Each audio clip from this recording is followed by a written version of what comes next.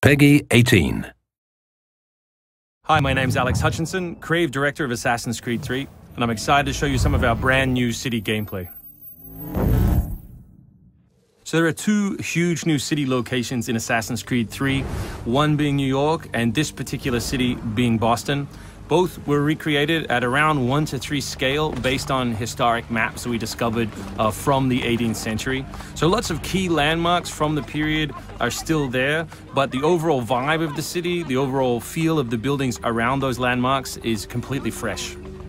Lots of new small features here. You see a combo of different, old school assassin's moves, not just hiding in hay bales, but assassinating from them and doing the whole thing in a moving cart. My husband's over this way. Follow me. We've also tried very hard to integrate side missions into the narrative, into the player's experience throughout the city. So as you move through Boston or New York or even the frontier, you'll see different characters that offer you the opportunity to help. Hey, Lickspittle! Why don't you take yourself back across the pond? We've integrated stealth positioning into the game so you can sort of take cover against most walls or even trees, and then of course you can assassinate from those positions, just to help with general player acting and the sensation of being integrated in the world. You can also see here new moves such as the stalking zone, which are basically mobile hide spots that allow you to stay hidden. What did you think would happen? You resist the captain and you get the start. You may have seen this particular new tool before. It's the rope dart. But what we want to show you now is how you can use it in a stealth scenario. So here you can hang an enemy from a tree, lure his compatriots over, which gives you the opportunity to free this gentleman here.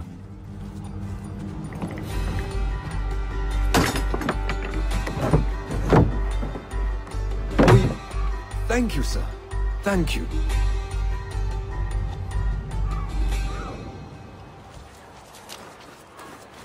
Hey, you! Stay right there! We work very hard on the crowd in the game to make it more specific. They respond to weather, they respond to other crowd members around them. As much as possible, we want them to make the world feel alive and believable. All anybody wants these days. Chickens, animals as part of the crowd in the city is also a new feature.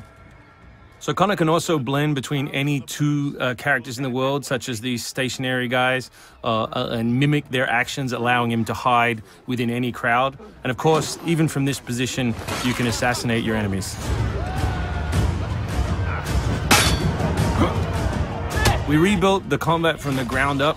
Conor is a dual-wielding specialist, so all of his base combat is using two weapons at the same time. We work very hard on the flow of combat, so your goal as a player is basically to continue your kill chain by using appropriate moves. We've also built a bunch of new archetypes for the enemies with unique behaviors, which you need to change your strategy in order to defeat cleanly and quickly.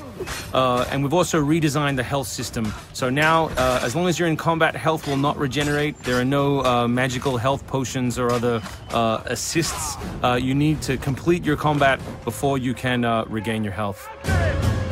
City navigation has seen a big facelift for Assassin's Creed 3, whether it's new objects such as these monkey bars, the ability to run on moving surfaces, as you saw earlier, some new scrambling moves to go up angled surfaces, and this one of our favorites, the new pass-through, where you can cut through interiors to lose your pursuers.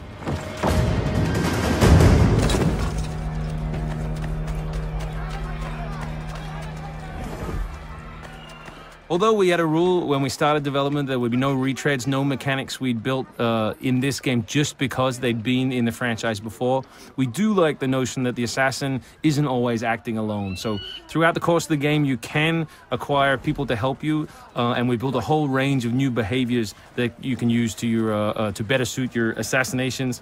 This one is calling in your buddies who have disguised themselves as redcoats, which can allow you to pass through different choke points within the cities undetected. Well done, soldier. The captain will be very pleased.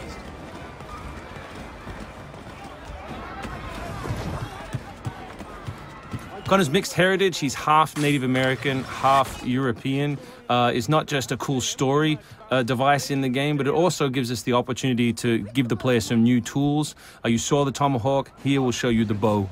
The principle of the richest men in the country. Killing that guy will lure his buddies away from the boat and allow you to sneak on board.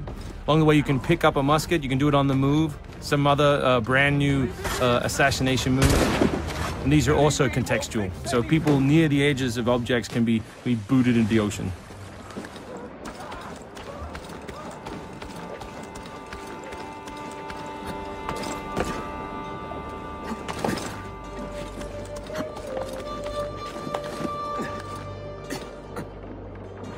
So we really hope you've enjoyed this first glimpse at some of the new city gameplay in Boston, and we look forward to showing you more in the coming weeks.